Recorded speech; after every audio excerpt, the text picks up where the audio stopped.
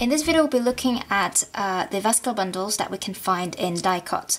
Now, dicot stands for dicotyledonous plants, which are plants that can make seeds that contain two cotyledons. And the cotyledons are basically organs that act as food stores for developing plant embryos. Now, you won't ever get questions about explaining in detail what the dicots are, but what you do need to know is that dicots they contain vascular bundles, which are basically their transport system, and then you need to know about the structure of both of the different aspects that makes up the entire vascular bundle. So the vascular bundle is basically made up of two different vessels, or two different types of vessels. The first one is the xylem, and the other one is the phloem. So you'll need to be able to draw these particular cross sections in the stem, roots, or sometimes in leaves, although I would say the leaf one would be a little bit less common. Most common ones that you would need to draw will be the stem and the roots. So let's make sure that we know the labels of these first. So for the stem ones is basically if we cut the stem open and we look at the cross section of it, you will see this sort of structure. And the xylem are the ones near the inside of it. So we say that the xylem and the phloem are organized in bundles, so we call them the vascular bundles. And you can see that the vascular bundles are in sort of a ring shape structure. So the xylems will be on the inner side of the vascular bundle, whereas the phloem will be on the outside of that.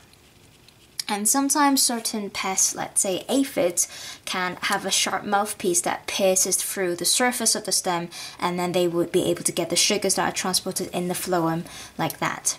And I mean, in some sense, you can remember the phloem being on the outside, so that is why the aphids will be able to eat the sugar. If the phloem is on the inside, they will not be able to do that. Then there's just a little bit more in terms of the structure here, so we can know that this layer here is called the epidermis. And then we've got the cortex, sort of in between the epidermis and the ring of vascular bundle. And then on the very inside of that, that will be the parenchyma. And we'll talk a little bit more about the parenchyma when we look at the detailed structures of the xylem vessel itself. So that is the cross-section of the stem. So this one is the cross-section of a root, and we can know it's a root because of the root hairs extending out of it to increase the surface area to absorb water and mineral ions. So first of all, the xylem is on the inside here. One way to remember is that the xylem starts with an X, so it's kind of like a cross shape or an X shape structure in the middle of the roots.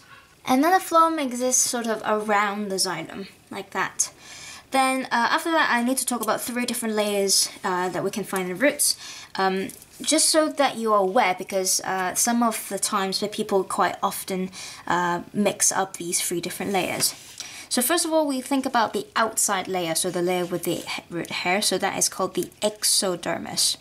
So usually dermis refers to like almost like the skin, like a surface particular thing that's wrapping around that particular structure. So the one on the outside is called the Exo Dermis. So remember, exo means the outside. Then we've got the middle layer here, and that layer is called the Epidermis. It's kind of like in the middle, like epi is like in the middle. Then we've got this other layer, the smaller one that is surrounding the vascular bundle, and that is called the Endodermis. So endo means inside. So it's really important to know the difference between these three things. Specifically, we'll talk a little bit more about the endodermis later in another video when we talk about the water transport in the roots. And that is the cross-section of the roots.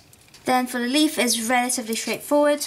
So imagine this is again a cross-section of the leaf, so we would have the palisade mesophyll layer, kind of like on the upside here, and the spongy mesophyll on the bottom, and then the stomata and everything else.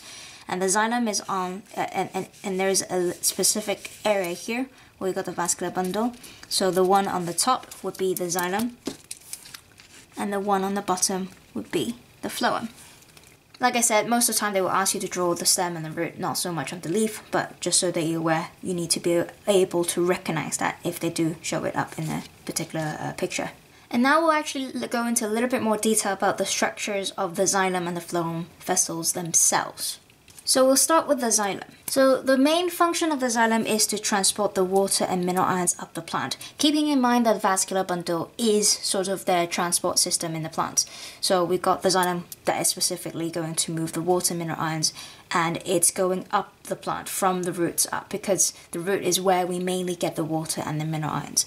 And that movement is sometimes referred to as the transpiration pull or transpiration stream. We'll talk a little bit more about that in another video when we talk about transpiration. Another function of the xylem is to support the plant and keeping it upright. And the reason for that is because of a very special chemical that is deposited onto the cell walls of the xylem, keeping it rigid. And that chemical is called lignin. The thing is, if the lignin is to actually be deposited onto the cell wall, the xylem itself needs to be dead in order for it to actually do that. So lignin is a woody and waterproof substance that basically strengthens the cell wall of the xylem, because we say the transpiration pull has got a high pressure to it. So if it doesn't have the lignin in it, then it will not necessarily be able to withstand that pressure of the water uptake. So that's why we need the lignin to be able to support the plant through depositing in the xylem walls. And apart from that, the xylem itself is actually dead, so that lignin can deposit in it, but also that it won't have any organelles within the tube, so making it a hollow tube. The transfer of water will not necessarily be hindered by any other object inside it. So it's about having that smooth flow of water. So let's now have a look at the detailed structure of the xylem. So in the beginning, actually, same with the xylem and the phloem, they are originally a stack of cells, a stack of plant cells like that. The thing is, for the xylem, first thing that happens is that the cell wall starts to break down. So in this case of xylem, the cell walls in between the cells will completely, utterly break down in order to form like a hollow tube. So you can see the end, sometimes the end of it may not necessarily completely break down, but then generally speaking, the cell wall is gone. In order for that hollow tube and smooth flow of water. So we say that the water generally moves up the xylem like that, and actually they will be able to move out of the xylem to surrounding cells if they need to. So like we said before, that the cell wall itself is lignified, and the lignin can exist in rings or in spiral. Often we see that it's in those two particular shape when we look at the lignin underneath the microscope. And the lignin point is to provide mechanical strength to the xylem to withstand that high pressure in the transpiration pull. But sometimes we can have these specific pits in the xylem wall. And these are what we call the non-lignified pits. And like I said before, the lignin itself is waterproof.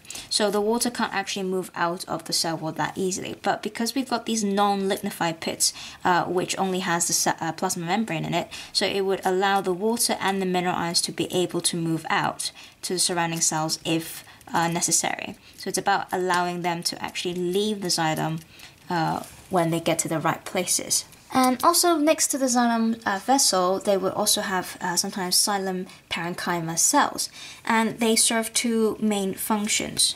Xylem parenchyma contains food stores, so in order to enable the xylem to sometimes grow if necessary or even to repair. And also they contain tannin, which is a specifically bitter chemical.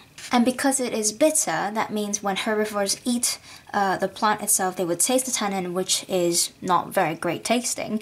It will stop the herbivores from eating the plant any further, so act as a defense mechanism against the herbivores. And that is the structure of the xylem. So now we'll move on to the structure of phloem instead. So again, we'll start with talk about the function and some of the properties of phloem. So the main function of the phloem is to transport assimilates up and down the plant. The word assimilates refer to the products of photosynthesis, but basically it's about the sugars. And sometimes actually we say that in phloem, in the past in GCSE, you might remember that it's about transporting sugars, or sometimes you may say transporting glucose, because glucose is the product of photosynthesis. However, actually, glucose is not the sugar that is being transported in phloem, but sucrose instead. The glucose, once it's made in the leaves, they would be converted into sucrose, which is a less reactive form, as a more stable form of sugar. Because it is less reactive, that means it's not as easily used up in respiration than glucose. And we'll come back to this point in a second. The other point that within the function here we can see is the fact that it goes up and down the plant, not like in the xylem where the water just goes in one single direction. And rather than saying up and down, we can actually be a little bit more specific. It's actually better to say that the sugar is transported from the source to the sink. And the source refers to basically the particular organs that the sugar originated from. So obviously one of them would be the leaves, because that's where photosynthesis occurs, that makes sugar. And also seeds and fruits would be the other one, where there are the food stores, which they store the sugar or they store starch, and that's where the sugar can come from. And then the sink refers to any other part in the plant that uses up the sugar for respiration, for growth, or active transport, whatever it is. So actually it's talk about every single other place in the plant. And we say another difference between the phloem and the xylem is that the phloem is alive. And it's actually really important that it is alive, because if it's alive, that means it's got all the organelles inside itself, and also then they can actually do active transport in that sense.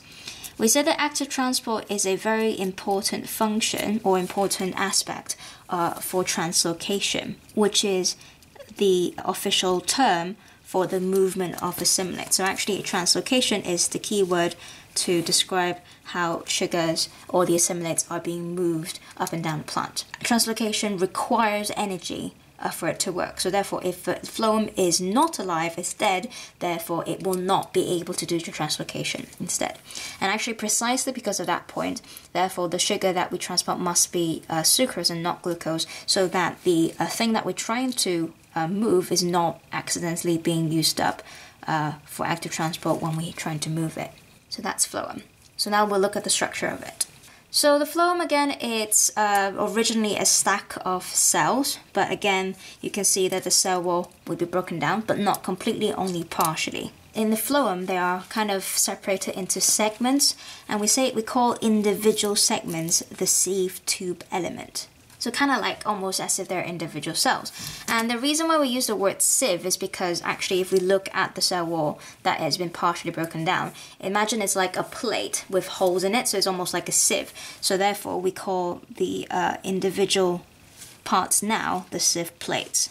So in between two sieve plates would be the Sieve-Tube Element, and then obviously the entire tube is called the sieve tube. Now here we actually can see that there's another structure that is very much interlinked with the phloem itself, and that is called the companion cell. And the companion cell is very, very important. It's basically the life support system, so it keeps the phloem alive. They actually share a lot of the cell structure with the phloem. So we say that actually through these gaps here, with what we call the Plasmodesmata, then they allow the cytoplasm and everything else to actually freely flow across and between the adjacent cells.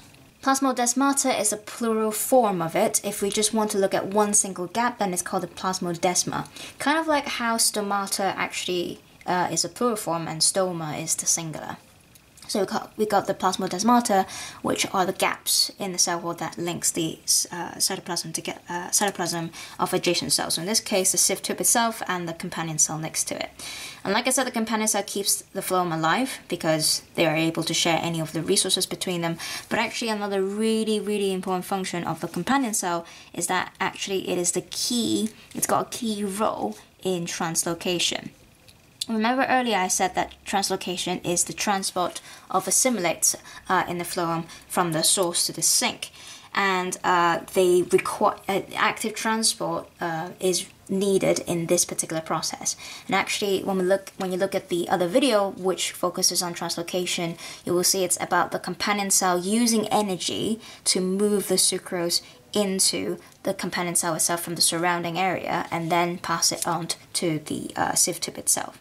So that's why it's got a really, really important function there as well. And that is the function and the structure of phloem as well. So we'll have a very quick overview. So first of all, we say that this video is about the dicots, and it's specifically about the vascular bundles in the dicots, which are made up of the xylem and the phloem. So you need to know the cross-section in the stem and the root and the leaves and be able to label the structure itself as well. Xylem is the tube in the vascular bundle which transports the water and the mineral ions up the plant from the roots itself, and we call that movement of water the transpiration pull, because the transpiration pull is possible because of the effects of transpiration, which we'll talk about in another video. Another function of the xylem is to support the plant because it's got lignin deposited in the cell wall, keeping it and giving it mechanical strength to withstand the high pressure inside the xylem tube itself and keeps the plant upright. And we say that originally there are basically a stack of cells, and then the cell wall in between the cells completely break down to form a hollow tube. And then the cell wall gets deposited with lignin.